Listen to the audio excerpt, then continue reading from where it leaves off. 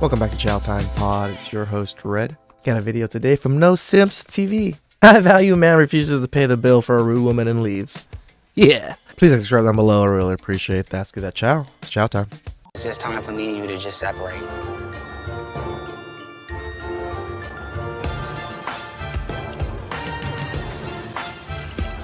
Women have no clue. If that was a man that tossed a drink on that man, there would have been some fists flying. Stop. Bitch. I told you, stop. You're a bitch. You know what? You're a bitch. Stop. Stop. I'm out. That was defense. Self-defense. I'm gonna him up right now. I think she got what she deserved, because you can't be putting your hands on a man and then expect him to do nothing, and in reality, he actually did nothing apart from being a gentleman. That's why men should stop treating these modern women traditionally.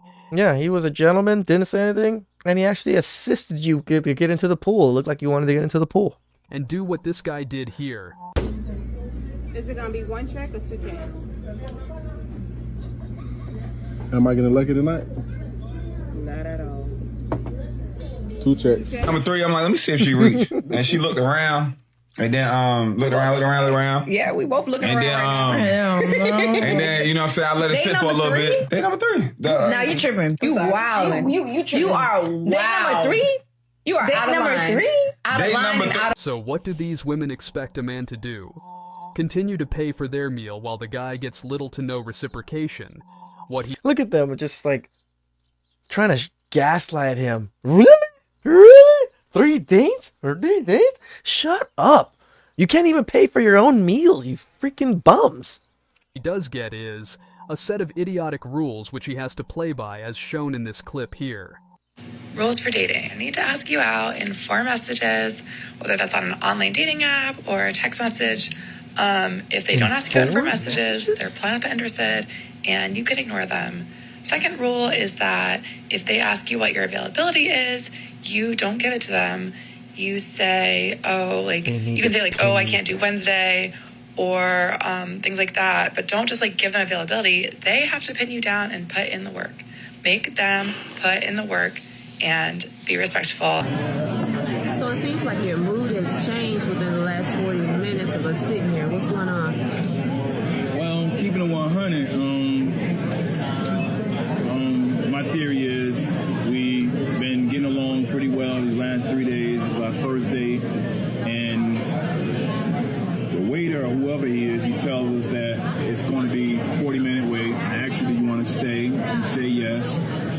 In a nutshell, you was on your phone, you was on your laptop, and I've been pulling at straws to get conversation from you, and it just put a bad taste in my mouth. And even when I tried to holler at you or speak to you, you put your finger up. I understand you're a lawyer and you got all this stuff to handle, but you don't think that was inconsiderate? I mean, like, that's how I make my money. Okay. So how I make my money is disrespecting women and trashing women. Should I just be able to just disrespect you and trash you? Like, that doesn't even make sense. Just because I'm a lawyer, that means I can treat you like trash? You're a nobody. You don't think the date started once we physically met one another in the parking lot? Or you think the date starts now? I mean, like, it starts now because I'm done talking. I mean, I had to talk to a client. It was an urgent situation. I had to check my emails because my secretary is waiting on me to get back with something. So, I mean, like, I thought maybe you might be a little understanding. Maybe. Now this might anger some working women, but the guy is 100% correct in this situation.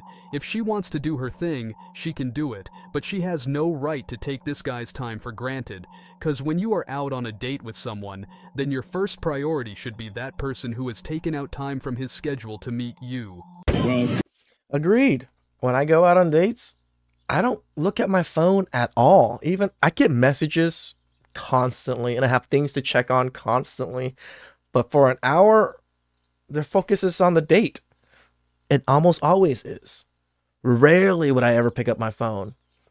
But as men, we hardly ever get that reciprocation from women. Women always want to be on their phone. They want to be fucking on like FaceTime or whatever it is to show their friends whatever the fuck's going on half the time. Seeing that I drove an hour and a half here and I got to drive an hour and a half back, I was under the impression that the date started once I hugged you in the parking lot. And I understand you got this and that going on, but I think I'm going to pass on this date right here. Yeah. And, you know, it's been a pleasure that you considered even to go out with me. Like, really? Yeah, really. For real. Like, I took time out of my day. So did he? Sit here with you for you to get up and leave me in the middle of a date? Well, you at least 40 minutes of my time on the phone doing your emailing or talking to Papa Smurf or whoever you was talking to. So, but I appreciate it. And matter of fact, I'll leave a tip. So she is concerned about her time, but never thought about this guy who was sitting right in front of him waiting, so he can talk to her, have a conversation. It's good that he is leaving, and it would be better if no man ever takes this woman out on a date. I'm actually proud of that man. He handled it very respectfully. He handled it very well and just walked away.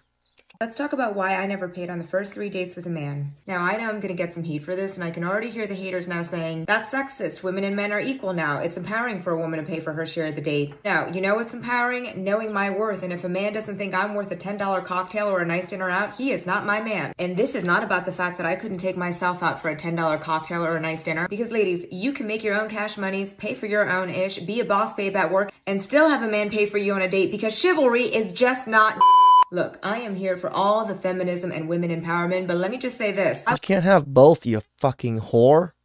I will not let a man use feminism as an excuse to be cheap and lazy, because men who are cheap with their money are cheap with their time, their emotions, and their willingness to give to you on a much bigger level than just their wallet. Ladies, you gotta really ask yourself if you're reaching for your wallet on the first 3 dates because you feel like it empowers you, or if you're reaching for your wallet because you feel guilty and deep down inside you don't feel like you're worth a man taking you out. And here's what I'm trying to tell you. Wow, is this chick really wearing like a cape?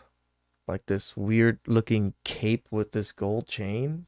She thinks she's some Wonder Woman or something? What the fuck? You are worth it and so much more. You are worth that open bar tab. You are worth that 5-star restaurant. You are worth those front row seats. No, you're so here's what I would do on the first 3 dates with a man when the bill came out. I would stare right at him, not even pretending to flinch from my wallet because, honey, I know my worth. And if he doesn't, well, then at least I got a free dinner out of it.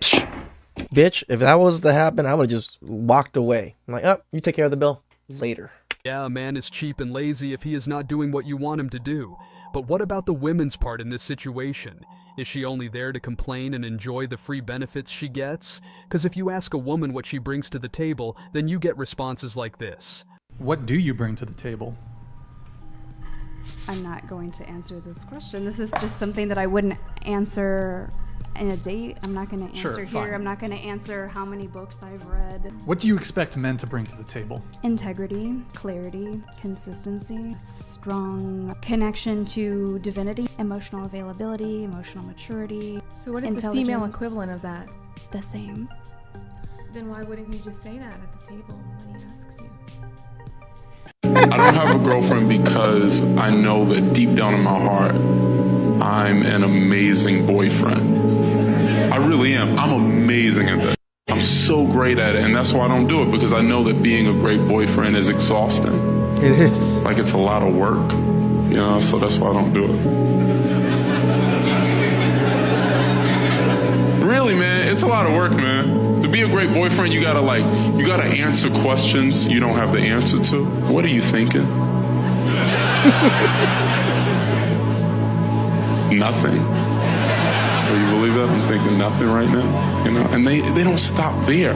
No, it's never. Deeper, existential questions, you know? Questions like, what's wrong?